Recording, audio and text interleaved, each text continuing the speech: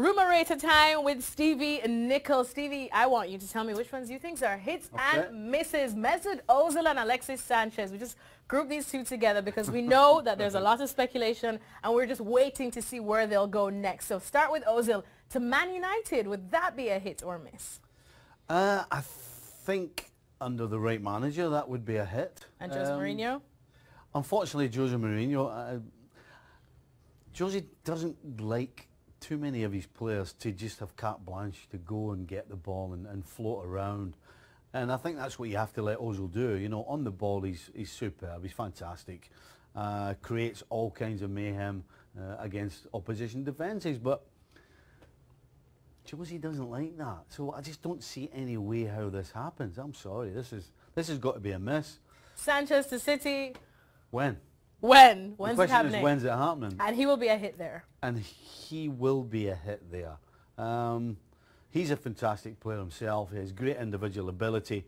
Right now, his form's a little patchy. But then he's playing with a team who are struggling, quite frankly, to get back to the open attack in Arsenal that we used to know. So it's going to happen. The question is it January or is it in the summer? So it's a hit. It's just a question of when. Thomas Lemar to Arsenal. I don't see this because right now, if I'm an up-and-coming player, I don't think Arsenal's the place I'm going. You know, it looks from the outside that people are jumping ship. You've got Sanchez who is definitely going to go. You've got Mesut Ozil who nobody knows whether he's going to stay or go. So I'm not so sure that a young up-and-coming player goes to Arsenal right now. They're not going to get in the top four.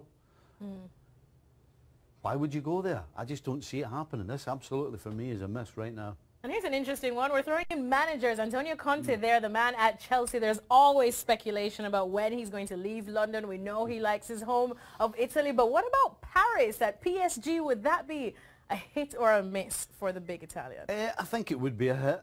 For me, Unai Emery's hanging on. Yes. Unless he wins the Champions League, I think he goes this year. I think he was lucky last year that there really wasn't anybody of any real note available for PSG, which is why they kept him. So Conte, as always, is talking about leaving. Eventually he's going to leave. It could be the end of this season, and how lucky would he be to go straight to PSG with the quality they have? So I think this is going to be a hit. The quality and the bank account that they have, don't we know? Always. Here's one that hits close to home for you, Stevie. Would Liverpool have Strootman? I don't think Strootman would want to go to Liverpool right now. I think he's a good player, but I don't think he fits in with the way that Liverpool go forward. You know, all the players that Klopp wants in the middle of the park are dynamic. You've got Keita coming in, who clearly is going to start. Where does that leave Strootman? That means he has to play on the wide.